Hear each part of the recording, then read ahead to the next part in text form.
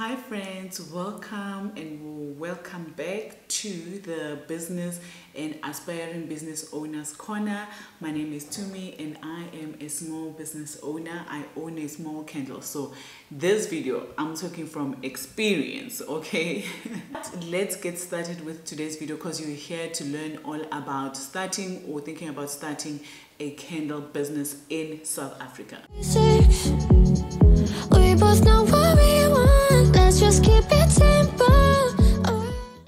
In this video, we are going to be talking about starting a candle business in South Africa. We'll be chatting about how to start, run, and grow a candle business.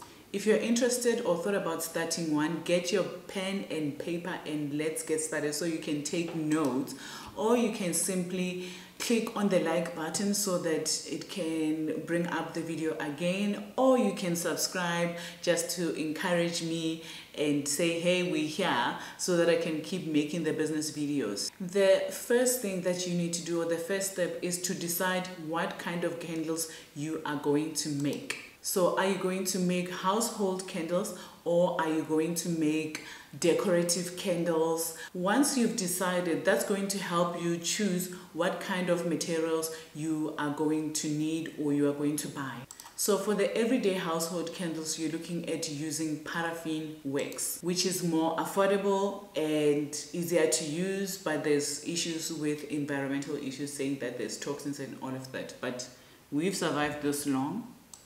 And then there's also beeswax. There's also soy wax, which you might be familiar with, which is good for the jar candles and also the molded candles.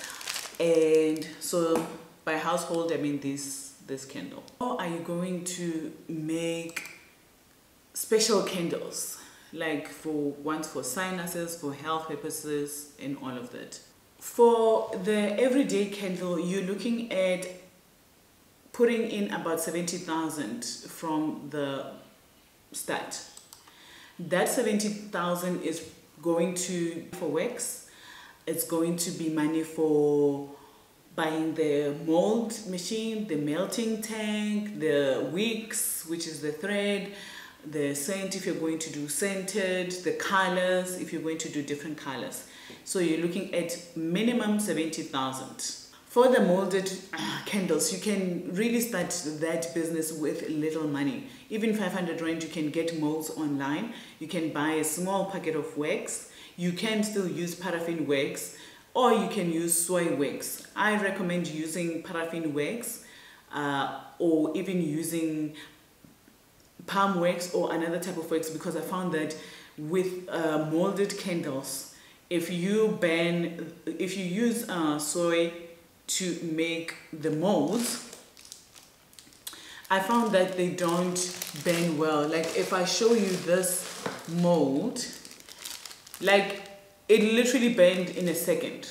Like it just went down and burned in a second. So it burns very fast, but they're very good for the jar ones. So even with the jars, you can start small. The scented jar candles, you can start small, start with soy wax, couple of jars, and then the wicks and the scent.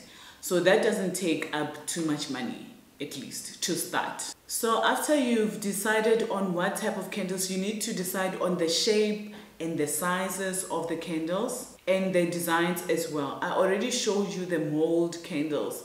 We already touched a bit on the jar candles and the everyday candles. So after you decide that, because it's going to this size with mold, if you buy bigger molds, obviously you're going to have to charge more, you know, or if you're going to make them unscented, you might charge less because you're not using scent.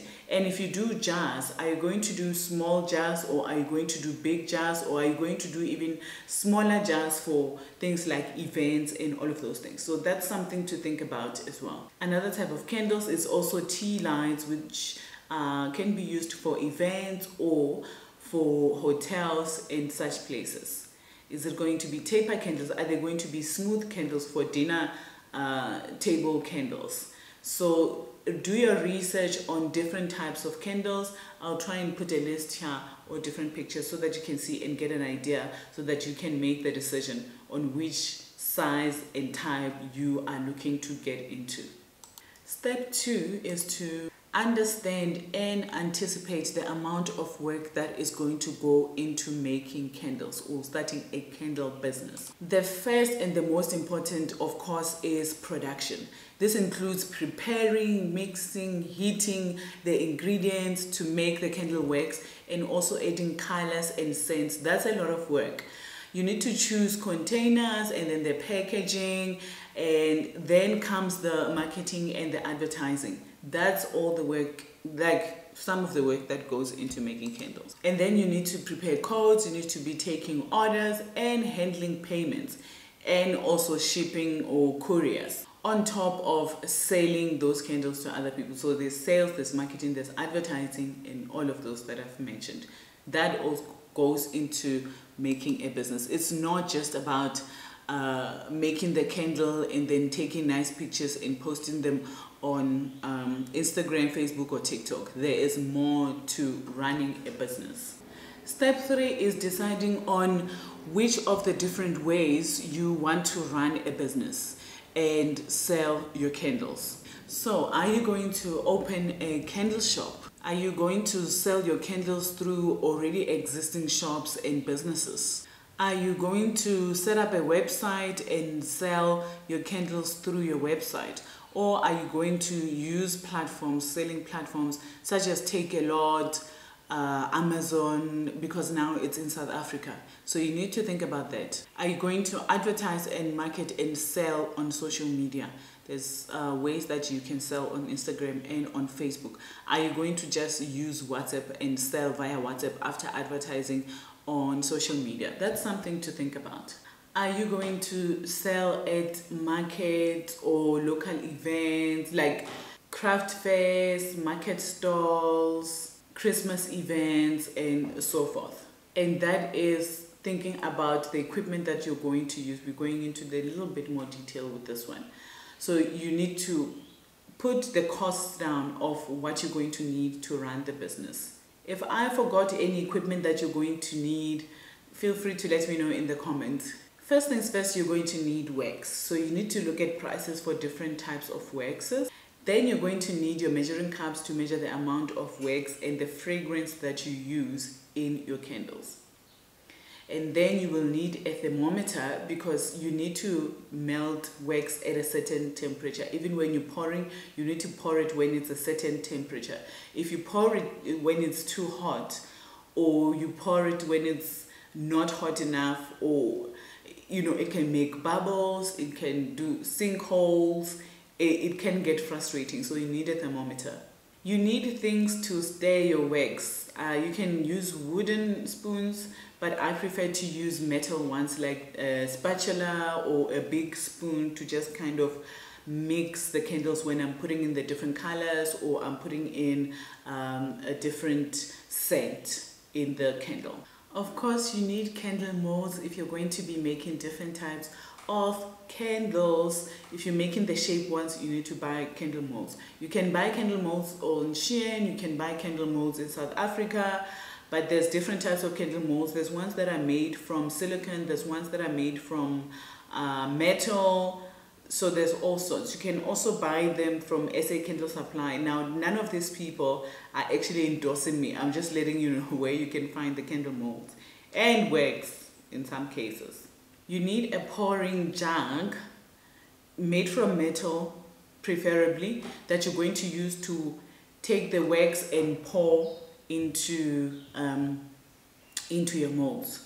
You need glue if you're going to be doing jars and you need the wick to be centered. So you need either a heat gun. Some of the wicks come with a thing that you can press on and then it sticks onto the bottom. But you might also need to get a wick center. You just put it in the centering thing and then you press it down. I don't feel like the centering thing is a need. If you can look at where the center of the candle is, it doesn't have to be like 100% accurate in the middle.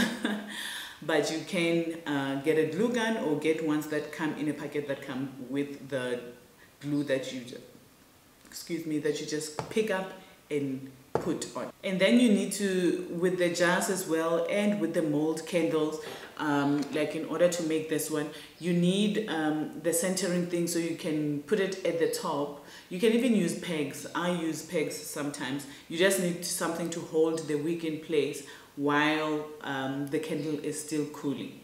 You need a scale to weigh your wax and also to weigh your fragrances so that you can see the amount of fragrance that you put in. Is it strong? Is it weak? So that you can know for next time how much to put in, so it's not a guessing thing all the time. You need a wicking needle if you're going to be using molds for this type of candles, because those molds are silicone, so you need something to puncture through and then pull the wick. So for me, I use a crochet hook. I just punch it in, hook it, and then put it through. So you can use that alternatively. You also need a wick trimmer. If you have very strong scissors, you can use that. I don't feel like it's a must. It's cute and it trims well, but strong scissors can do that also. You need a heat gun. Get a heat gun. This is so if there's irregularities on the candle doesn't look right, you can just use a heat gun to heat that part that doesn't look right, or if it has sink holes, you just need to reheat it, melt it, and then it's going to dry and look much better. So that's going to help. You need a heat gun. Step 5 is marketing and advertising your business. So after you've made the product, you need to decide on how you're going to market and advertise your business. So for this type of candles that are more commercial and can or are needed or are used every day, the best way is obviously to go through wholesalers or sell in bulk to people. And if you're going to do the mold stuff, you can sell the candles on social media, you can sell the candles, you can advertise on social media, you can sell the candles on Take a Lot or other platforms. These ones you can also sell on online platforms, but obviously bulk works better if it's something that is a bit more on the affordable side than the more expensive ones that you know, are not for everyday use.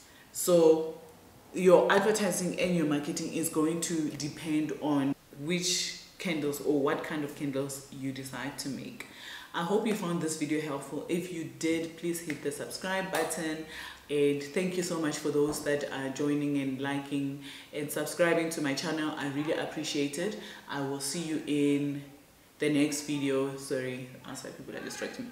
I'll see you in the next video, and this is me out. And I'm going to make a video about advertising your candle business. So subscribe so you don't miss it when it comes out. Thank you.